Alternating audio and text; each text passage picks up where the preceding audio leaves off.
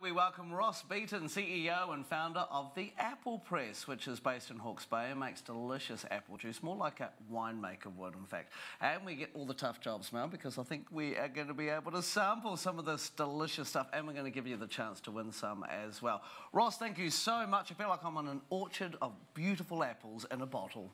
Hey Mike, Mel, thank you very much for the opportunity to come here this morning and try the world's best apple juice. Yeah, so what got you into making apple juice? Is it a family affair? Well, I grew apples for 30 odd years. We exported them around the globe, but we had this mountain of what we call ugly fruit that had sunburn marks that was just going and getting processed into homogenised blends of poor apple juice concentrate. Right, because that's the stuff that people don't want to buy because it doesn't look like a perfect apple, does it? Correct. And so what we wanted to do is do something a bit more meaningful. And so here we've got a portfolio of individual varietals of juice, and we believe it's the world's best apple juice made with the world's best apples. And sort of say, how does it work then? Because we've had apple juice all our lives, but what's the difference with apple juice we might commonly use and yours? Well, Mike, you're a bit young to really remember real apple juice, but it hasn't been around for about 40 years. Wow. So what we've done is we've redefined it a bit like olive oil or wine, whereas in the 80s it was Chateau cardboard red or white. Yeah. And now it's single vineyards. It's come from regions, you know, Sauvignon from Marlborough and, you know, some of the brands we know today. Yeah. So we thought New Zealand is the most innovative apple region in the world. We're the most innovative as far as varieties go. They've gone global. And why don't we make a fabulous single variety apple juice out of the world's best apples? I want to talk a little bit more about that in a moment, but tell us a little bit about your orchard and your factory, because it's in Hawke's Bay, isn't it? Absolutely. So the orchards, we used to have them all over Hawke's Bay, and we can trace the varieties, the apples that are in the bottle from the individual orchards. Wow. That's cool. And so Sally, who's a co-founder with me, we were trying to find this technology that we could contract out. We couldn't find it. Sally was standing in the paddock one day and said, look, why don't we build a factory? I said, why not? So we did. And it's been about a 6-year journey, but we've got one of the most advanced pieces of technology in the world in Hawke's Bay. And when you say the apple press, is there a processing thing that you do differently? Well, so the whole process is a whole lot of little individual things. From the fruit is grown as you would with fresh fruit. Right. It goes through the normal process. It goes through the cool storage. It goes and is treated, you know, like a 5-star citizen. That's Nice. what we used to do. Oh, good. And so when it comes out, we crush it, we cold press it, Yeah. we flash pasteurise it, and then we cold fill. Nice. And so that enables us to use only half the weight of plastic as a normal process does, but it retains all of the flavour and the notes of. Basically, the aspiration was to give people the experience of drinking a freshly picked apple of that variety. And that's what it tastes like too. So I noticed on the side of the bottle here, you've got this thing called the sweetometer, and on this one here, you can see that it's sort of bordering up towards the sweet. What's all this about? So like wine, you have different flavour profiles. People think apple juice tastes all the same, but basically they're all individual unique flavours.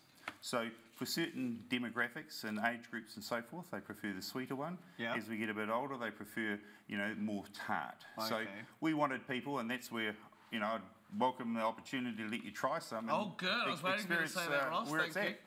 So we're going to start with the Royal Gala. Which one? Hang on, I want to make sure I'm... And this is the sweetest out of the three. The three that are we've in got front of here me. now. Okay, We cool. don't need cups, do we? No, save on the dishes. Oh, you can literally taste the Hawke's Bay sunshine and the apples and that, Yum. can't you? That's all it's there. It does taste like... yeah, that's good. Oh, So yeah, that's the really Royal good. Gala, just for a bit of, you know, information. Apple history. Apple history. It's a New Zealand apple. It's one of the most widely grown apples globally. Okay. It's the mother of the jazz, and the Braeburn is the father of the jazz. Okay, so the jazz is what, the Goldilocks, the one that's just right? Mike, couldn't have said it better myself. Oh, there you go. Okay, good. I love this job. This is like wine tasting, but with apple juice. You know I what's love really it. interesting is that it's actually quite different to the first one. You're right, it isn't all the same, is it? No, so we're here redefining it. We're the hero of the apple again. So the third one we've got is Braeburn, which is a New Zealand iconic apple. This is the tartest one, isn't it? It's the tartest one. And I guess too, when you've got top quality apple juice like this, you could not only just drink it straight from the bottle if you like apple juice, but you could use it as a great mixer for some various refreshments, couldn't you, Ross? Cocktail book's on its way, Mike. I love it. Can you imagine that? That'd be great. I think I like the jazz would be my favourite. Oh, really? On Royal yeah. Gala. Oh, yeah? They're all- Yeah. There you Look, put it this way. That's why we give you a choice, and we don't mind what you buy as long as you buy an apple press every day. The good thing about it too is you've got a whole lot of other flavours as well. In fact, you've got the feijoa one, which I've already drunk one of these this morning. You gave me one before we came on air, so it's absolutely delicious.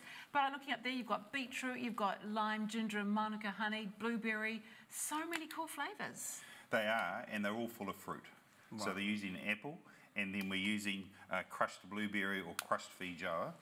And you know, this is the world's best feijoa juice as well. That would be a very nice cocktail too, the feijoa one. And it is, I'm a connoisseur of feijoa juice, and it is the best one I have tried. You chuck a bit of vodka in So where can we, I was trying to be subtle about that at this 9 whatever in the morning.